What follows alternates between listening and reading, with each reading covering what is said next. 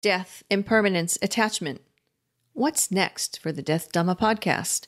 Or have we exhausted all of our discussions around what it takes to live the Dhamma and to have an awareness of death and work towards a release from suffering? And also have a good death?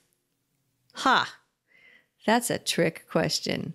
We are not finished yet. Hi, it's Margaret Maloney, and welcome to Season 3 of the Death Dhamma podcast. I'm so glad you're here, and I'm so appreciative that you are part of my community. And yet, I seek not to be attached to the idea of the podcast or even to the idea of our community. And that's our topic this season: attachment, clinging, and aversion. What happens when we really want something? What happens when we really don't want something? And what does it do to our suffering and dissatisfaction? Let's dive in and find out a little bit more with today's episode. The clue to the mystery of Season 4 of the Death Dhamma podcast is in the phrase, release from suffering. We are working on our own release from suffering. But what about others? How do we balance taking care of ourselves versus helping others with their release from suffering? In Season 1 of the Death Dhamma podcast, we spoke to 12 wise teachers, and they shared with us their experiences with death and grief, how they first learned about death, and what has helped them to process the loss of their loved ones. In Season 2, we considered impermanence, and we spoke to more wise individuals who shared with us their stories of impermanence and how impermanence has shown up in their lives, and how sometimes impermanence, where it seemed difficult at the time, led to a more fulfilling life later. So we handled impermanence. And now in Season 3, we've been all about attachment, specifically clinging, craving, and aversion. And we have been gifted with some wonderful people, continuing the theme of having some wonderful, wise teachers to talk to us about what it means to have attachment and also what it doesn't mean. For example, it doesn't mean that we can't love and have relationships with other people unless you're a monk or nun. And it doesn't mean that it's bad or that we should be detached. It means for us to be aware, because yes, it is the root of suffering. And that root of suffering can come from wanting things, pushing things away, having views about ourselves, wanting to be involved in certain rituals and ways of doing things, not wanting to be thought of in a certain way. So we've had some really interesting stories, I believe, in my humble opinion, stories and teachings from other people. And then we've partnered that with teachings from the Pali Canon and some contemplation. And I was open and honest in sharing with some journaling and thoughts about aha moments and how some of this has landed with me. So there we are. Now here we are. And, when it comes to clinging and craving and aversion, planning for Season 4 has brought me some new lessons. I want to keep creating the podcast. That involves some element of clinging, because it's, I'm clinging on, I'm hanging on, I want to keep doing this podcast. But if it's time to let something go, it's time to let something go. I have some attachment to thinking that I have to be the one who comes up with the ideas, that I, all by myself, must be the one who comes up with the idea for the podcast. So there's some clinging to an idea of myself and who I am and who I want to be, for sure. And so often, because I am used to working somewhat independently, I have some aversion to asking others for help. We might also see this as a type of clinging, again, back to, my view of myself. I have to be the one. It's me. What is me? And who is this me who needs to do this thing when there are people out there willing to help me?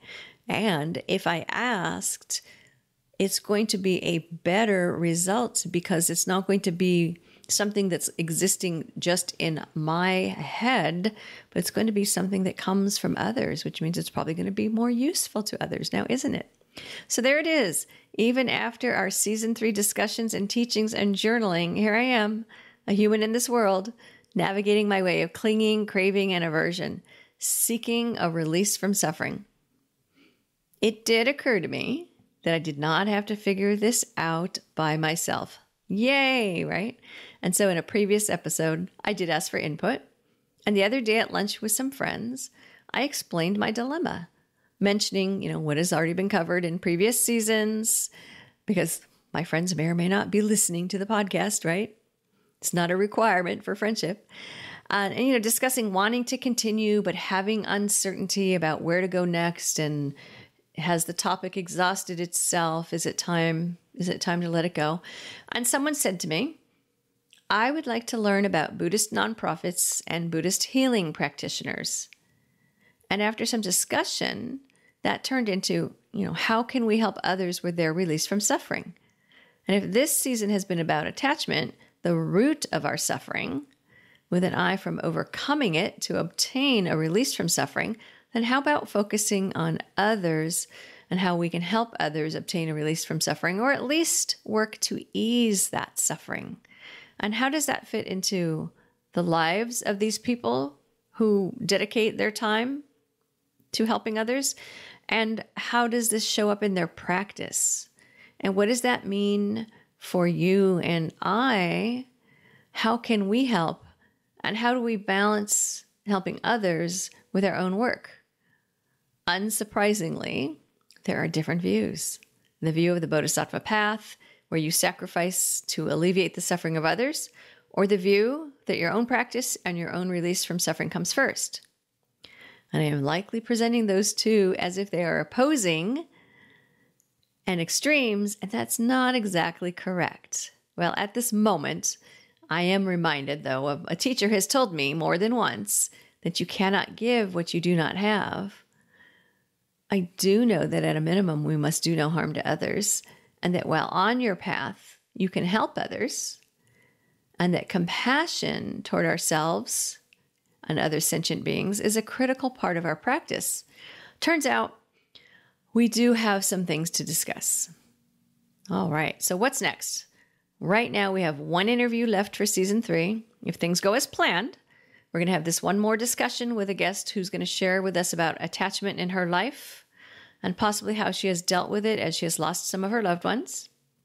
After that, there's going to be one season 3 wrap-up. Then hiatus. The Death Dhamma podcast goes on hiatus each fall.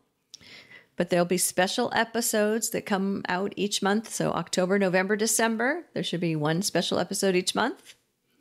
And then back with season 4 in January. So please feel free to send me your requests, suggestions, and perhaps names of individuals you would like to hear from as we delve into how we can help others with their release from suffering. I would love to hear from you, your thoughts, your suggestions, your own stories about attachment. So follow this link, I'm going to read it to you in a minute here, to leave me a 90-second message with your ideas and suggestions. You can go to https://www.speakpipe.com/death_Dhamma_podcast. I suppose you could also just use your favorite search engine to say SpeakPipe Death Dhamma Podcast. And there you can record an audio message for me. And be sure to come over to margaretmaloney.com. That's MargaretMeloni.com and join the community. You've been listening to the Death Dhamma Podcast with your host, Margaret Maloney. Thank you so much for being here. Come find me on margaretmaloney.com, MargaretMeloni.com. And until we meet again, may you be well, may you be happy, may you be at ease, and may you be free from suffering. Bye for now.